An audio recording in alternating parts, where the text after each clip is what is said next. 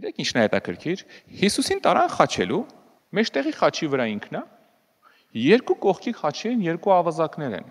Երեքին էլ տարան Գողգոթա, ու երբ որ խաչեցին, այսպիսի մի հարց տվեցին, հերթով ժողովուրդ ասում էր, եթե դու ես Քրիստոսը,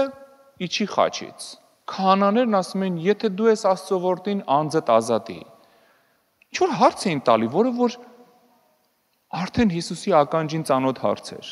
Եթե դու ես Աստծո որդին, իջի։ Եթե դու ես Աստծո որդին, անձդ ազատի։ Գիտես, այս հարցը իր ծառայության սկզբում Հիսուսը արդեն լսել էր։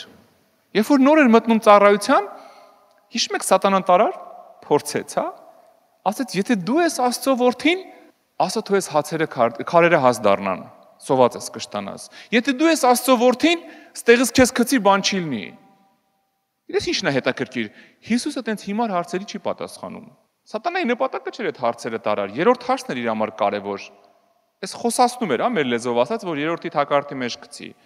Եթե ուզում ես, եթե ընկնես ինձ երկրպագ ես, այս ամեն ինչը քեզ կտամ ամբողջ աշխարհը։ Այս էր իր նպատակը, հա։ Բայց ինչ անում, եթե դու ես Աստծո որդին, ես արա, եթե դու ես Աստծո որդին, են արա։ Ու գիտես ինչն է հետաքրքիր։ Հիսուսը անիմաստ հարցերի չի պատասխանում, ինքը գիտի, որ ինքն է Աստծո որդին։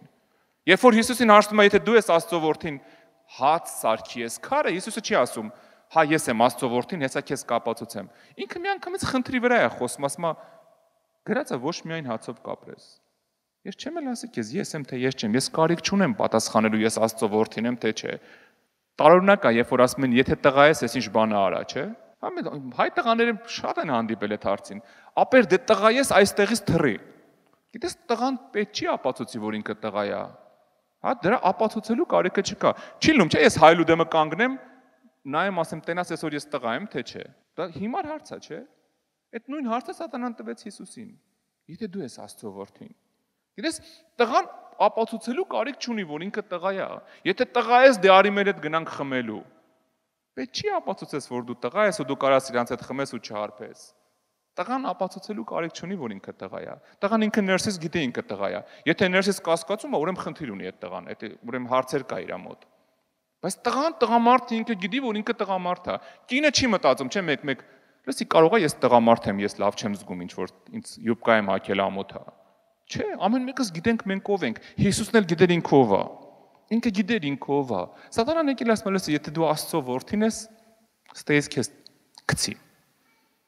Գիտես, Հիսուսը գիտեր ինքը ով է, գիտեր ինչի համար է եկել ու գիտեր ինչ է անելու։ Այնքան կարևոր է այս բանը իմանալ։ Գիտեր ով է, գիտեր խի է եկել ու գիտեր ինչ է անելու։ Այսօր շատ քրիստոնյաներ խնդրի մեջ են, որովհետև չգիտեն իրանք ով են, չգիտեն ինչ են եկել ու չգիտեն ինչ են անելու։ Անորոշ ապրում եմ, դե հələ որ իներցիայով գնում եմ։ Իներցիայով գիտեք ինչն է գնում, սիրելիս։ Իներցիայով գնում է գետի մեջի գերանը, որ ուղղակի ընկել է գետի մեջ, այդ փեդը ջուրը ոնց տանում է, իր հետ տանում է։ Մենք գերան չենք, մենք այն արագ գնացող ձկներից ենք, որ գետը ճեղքում են, հա։ Գետին հակառակ են գնում։ Մենք իներցիայի համար չենք։ Դրա համար մենք պետք է իմանանք ով ենք, իմանանք խենք ստեղ ու իմանանք ուր ենք գնում։ Ամեն։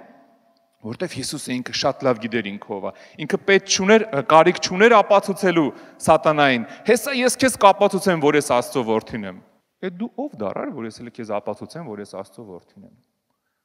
Երբեք պրովոկացիաների մի ենթարկվի։ Եթե տղա ես, այս բանն արա։ Մի թող ինչ որ մեկը քեզ պրովոկացիա անի։ Մենք լավ գիտենք ով ենք մենք։ Ամեն։